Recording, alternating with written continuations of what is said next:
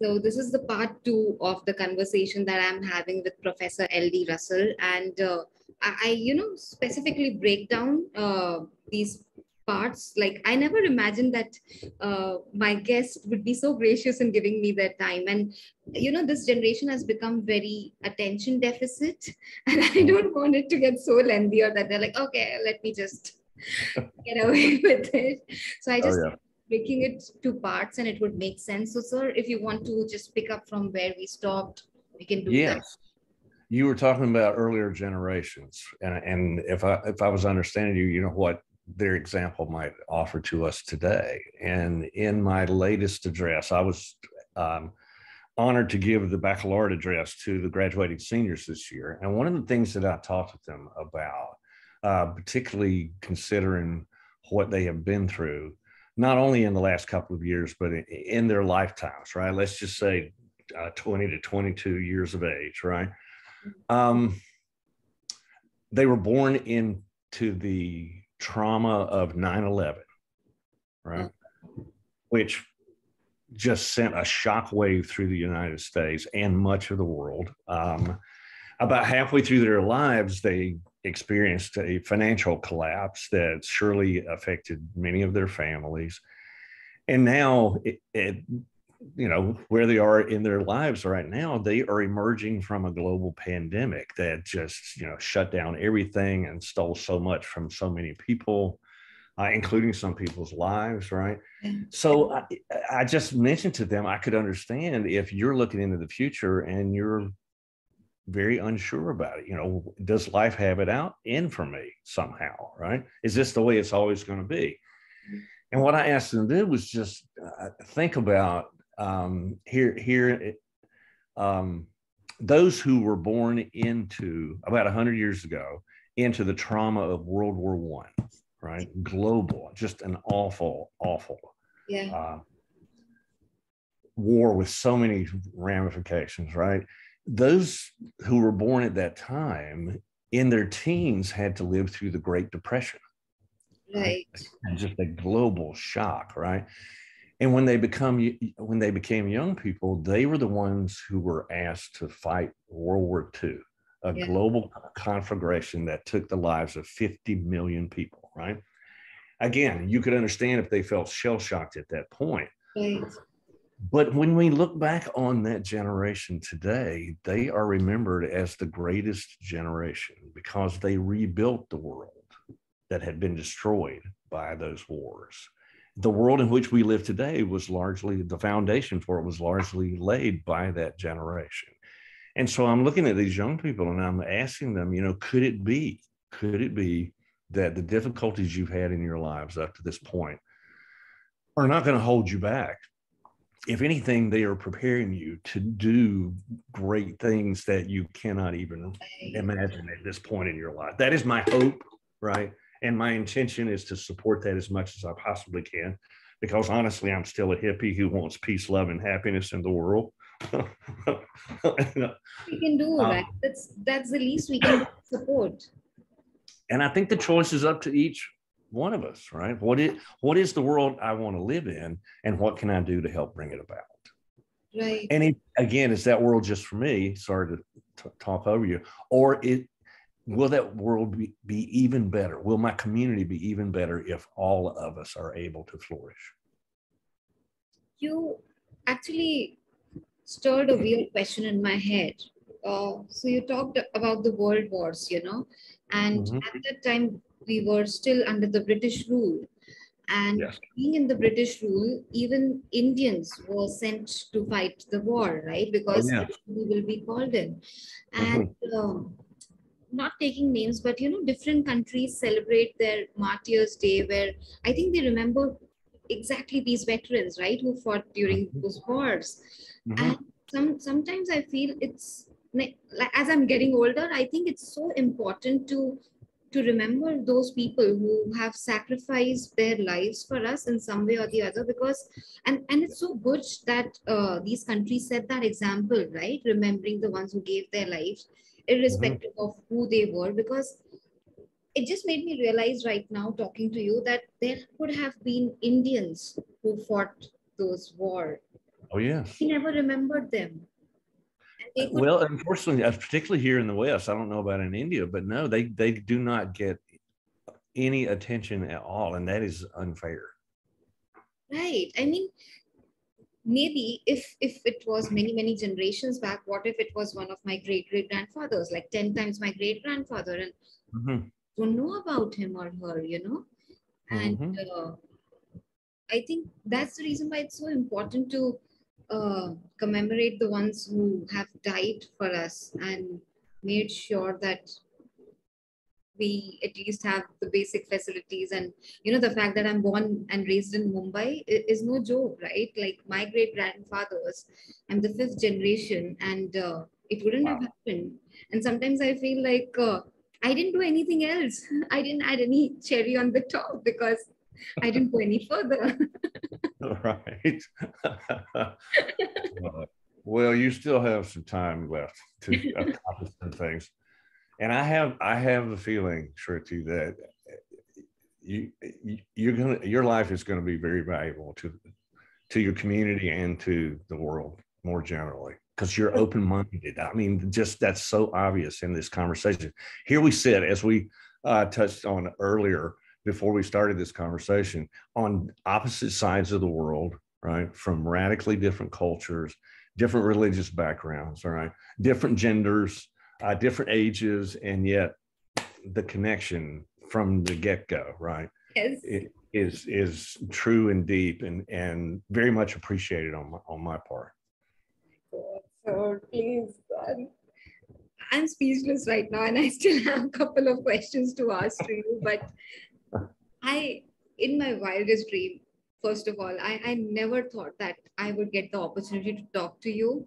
The fact that I'm doing, I'm just so happy that I didn't kill this chance, you know, feeding the negative thoughts in my head that this won't happen. And getting a compliment, and the fact that you sense or see something in me, it makes, you know, it makes my journey a little bit more meaningful, because like we were talking earlier, sometimes when you're on your hero's journey, if we were to say, you feel Mm-hmm. lost, alone. And I mean, I don't remember being scared of being alone. I've been a, you know, lone warrior all my life, or a lone wolf, or whatever they call. So like that's my cup of tea. So that doesn't scare me. But some days you feel like, okay, what am I doing? Is it like all a lost game? But you showing some faith in me means a lot. The day I'll feel down, I'll probably get back to this video, play this part again and again whenever I would need, and just get myself back up. that's wonderful. And you know, the next time I'm feeling down, I might do the same thing. It's just so wonderful to make connections in the world, right? It is. That's the favorite thing of my life. Like it always has been. And I'm Yes. so humbled that you have such wonderful things to say for me. Like I'm still nothing, and you've achieved so much in your life. Oh, I know. Look at your YouTube page. I mean, you have interviewed some really important, very interesting people, and you managed to speak with them in a way that draws out of them what it is that they do, what is important to them, and that has to be helpful to your viewers as well. I don't know about that. I'm just trying to, you know, share wisdom as much as possible from all you great folks, and Mm-hmm, be, because again, like I saw your lectures on YouTube, mm-hmm, somebody shouldn't feel that I need to pay a price to learn from a founder, or an entrepreneur, or a expert. And enough mm-hmm. of all those. I want to ask you a very important question. Yeah. It's very important. My third and final question for you is the current times that we live in, when there are disputes in the name of religion. Mm-hmm. And I think that has always been the case, right? Like disputes in the name of religion. Oh yeah. How, in your opinion, can this situation be handled in a better way? Mm-hmm. That is an excellent question. That is an excellent question. And just in terms of the role of religion in that matrix, if you will, Right. um, religion can be a source of darkness. It can be a source of prejudice. It can be a source of persecution. even genocide. If you look at the history of religion, the history of human culture, really. But it can also be a force for liberation, right? For compassion, for lifting up, for connection beyond borders. And so much of it, and again, this is not just religion. Cultures can be the same way, right? I'm living in a moment in the United States right now that is as divided as I have ever seen it, even more so than the late 60s and early 70s. And that was a time when people were really at each other's throats. And the question is, how will we move forward? Yeah. Right? Are we just going to go into the abyss of disagreement and shouting at each other and canceling each other, even wounding each other, whether psychologically or physically? Or will we take a brighter path, right? Will we find ways to come together and communicate? And so in my classroom, particularly, I would say over the last 6 years, if I can be honest, okay, you know, my grandmother told me the two things you don't talk about in polite company are religion and politics, and I'm about to do both. So, okay. Since Donald Trump came on the political scene, the effect that his thinking has had in the United States and eventually on a global scale has altered the way that I function in my classroom. More and more, I have spent time with students asking them to think about and consider and try to help me come up with ways to answer the question that you asked, right? How is it that I can communicate with someone I disagree with? And the more strongly I disagree with them, the more important it seems to me that we be able to communicate. Otherwise, we're at loggerheads, right? And the whole thing falls apart. Yeah. And honestly, Shruti, I'm not sure we have an answer to that question yet, right? We're still learning as a species, right? Part of our evolution, I think, and particularly in this moment, is how is it that we finally figure out how to live with each other in a way that is peaceful and understanding and supportive of everyone, right? I'd see the potential in humans, but some days, it's tough to, to hold on to that hope that that will happen, right? And so one of the things that I try to practice myself and certainly encourage in others, because I see the positive effect it can have, is listening, and listening carefully, and not just listening for a break in the conversation so that you can, add your next point to prove that you're right, but really listening to someone else. Again, particularly if I disagree with them, asking myself, why do you disagree, right? And trying to see past the disagreement to understand that person as a person, right? In the same way that I have come to my opinions and my views, right, based on my life experience and the knowledge that I have, it's important to assume that that person has done the same thing. And the moment I begin to dismiss the humanity of someone else, then all is lost, right? If I can see that humanity, and part of that means I'm going to have to be vulnerable with that person, right? And trust that they will be vulnerable with me as well, and understand that that disagreement is an opportunity perhaps for me to learn something new, something different, to gain a fuller, broader understanding, because I've been willing to engage with someone with whom I do not agree. There is one exception, though, at least one exception to that rule. This is easy, I think, for me to say as an older, white, straight male, which is to say I'm a member of the dominant culture. I think it can be much more difficult for women and other minorities to engage in this kind of conversation. If you're familiar with the term mansplaining, right? Yes. We're a guy who assumes that, he knows something that he's lived the corporate world. I know that. Yeah. Oh, yeah. If someone else is denigrating, is dismissing, is damaging your humanity. I don't think you owe that person anything, right? Except distance, right? Yes. But anything short of that, it's just so crucial that we try to open ourselves to hear what others are saying. And part of what I'm talking about here is empathy, Yeah. which is so crucial. And the ability to step over into someone else's shoes, right?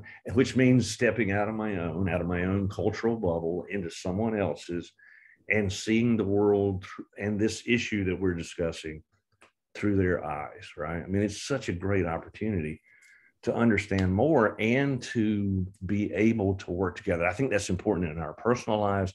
It's certainly important in our careers. And I think it's as important for nations as it is for individuals. Absolutely. I mean, that's the precise reason why I had this question, because, like you talked about your country, I see Mm-hmm. that similar or same things happening in mine. And not just mine, but in fact, every country on the planet is going through the same thing. It's like Yes. a new virus was created, and this is what we're going through, right? Like, Uh-huh. it Yeah, is. it's a moment. Yeah. And what do we do? And I mean, already before the pandemic, I remember I used this conversation in one of my sessions I did at one of my organizations, where, most of the times when people just wave at you, like, hi, how are you? And they just pass by. Mm-hmm. They don't even wait to listen to the answer. It's all Mm-hmm. like, for the heck of it. We were already doing that. And we are in very troubled waters right now. And if we don't listen to each other, Yes. it is going to get very difficult.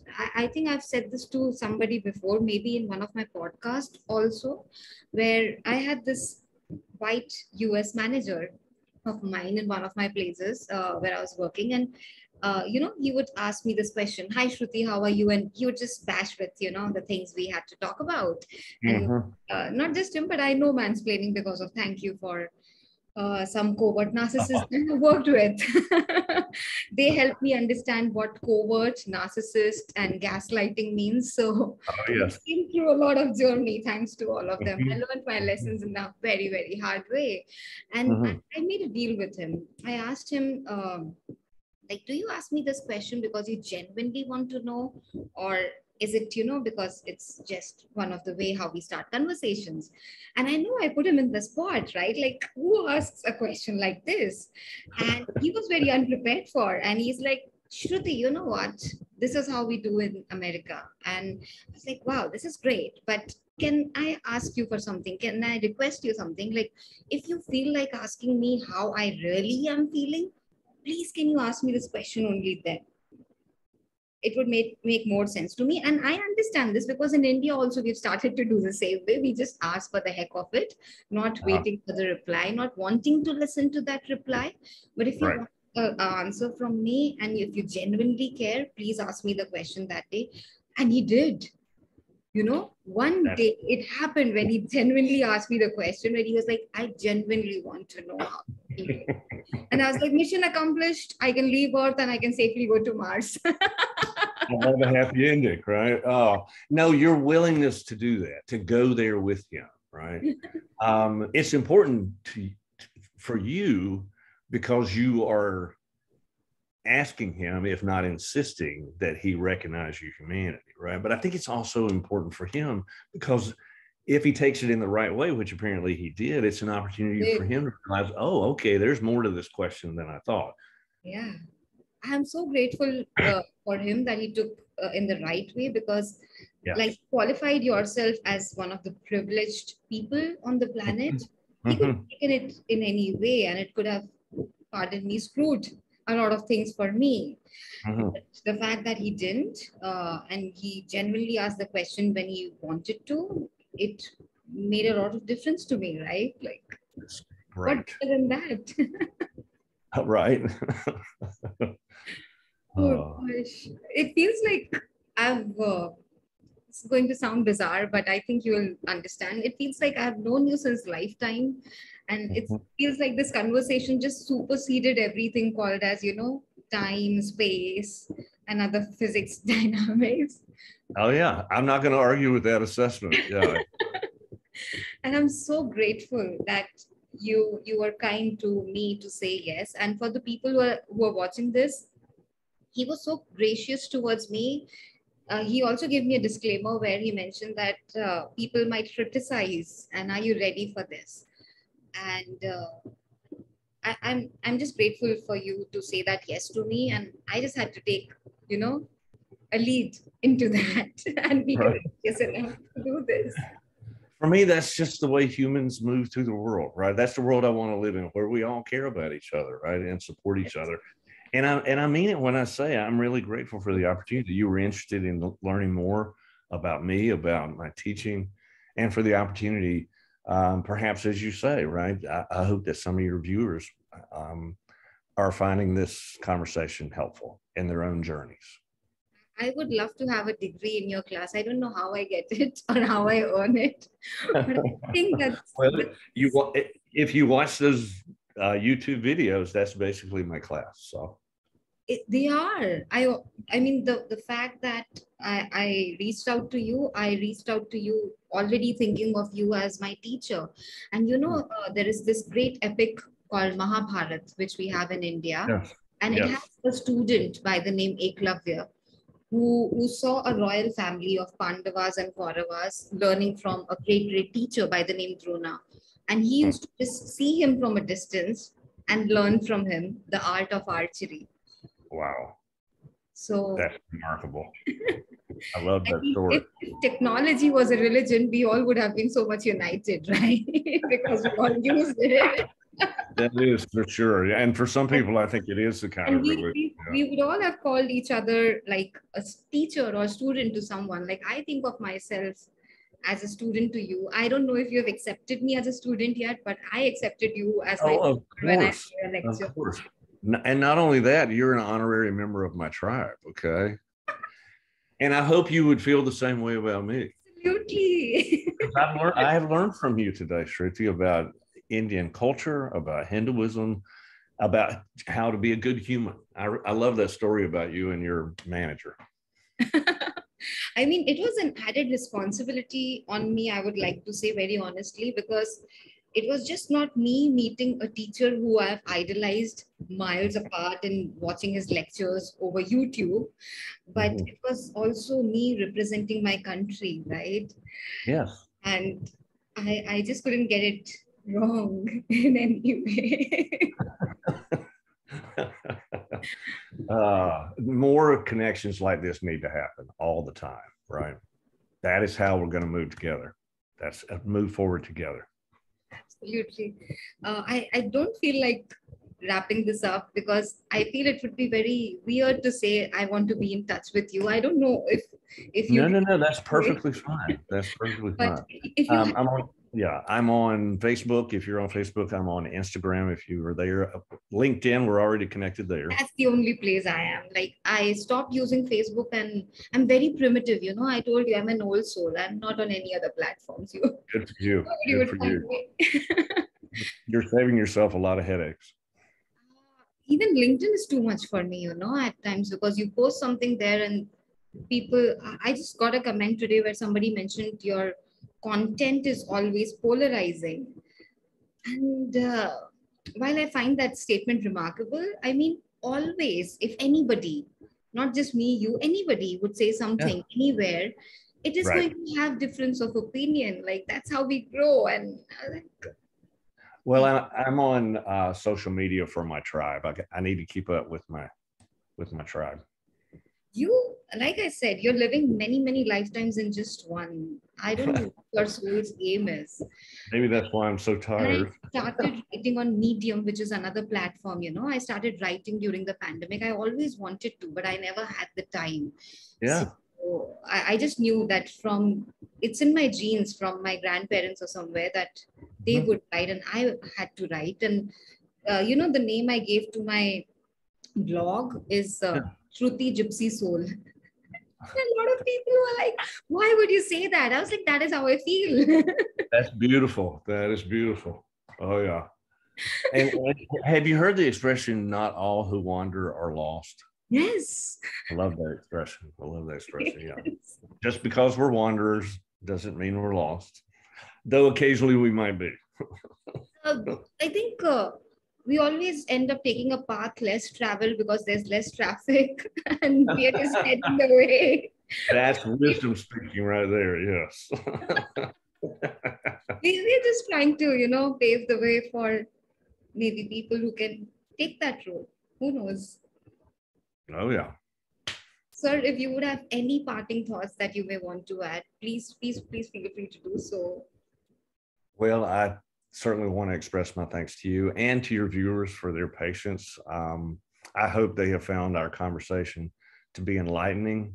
And I don't know how else to say it. We are all in this thing together, right? The challenges that we face can divide us or they can unite us. The choice is ours. And I say we come together and get this thing done, right? Let us create that world where we all live together in peace and harmony and mutual support, right? Let's do it. Absolutely.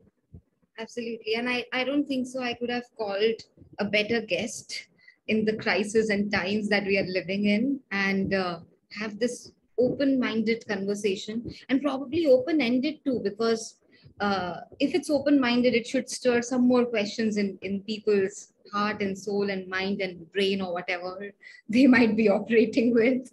And I'm so glad that you gave me your precious time, sir. It means a lot to me. And thank you for being a guru to me. Thank you. Thank you. You're welcome.